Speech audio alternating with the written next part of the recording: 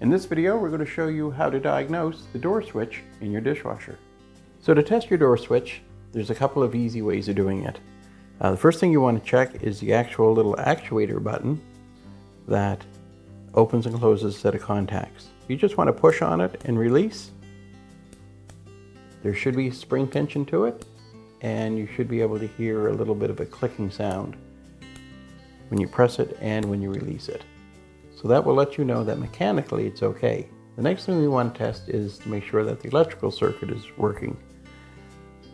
So we're going to take our multimeter and we're going to set it on a continuity setting that gives us an audible sound, so that when we touch our leads together, we'll get a beep when we have continuity. So we're just going to take and put one wire on one terminal, the other lead on the other terminal, and then we're going to push the button.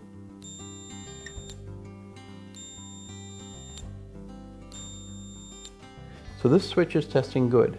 If we'd have done that same scenario and we heard no sound at all, then we would know that this switch is bad and would have to be replaced.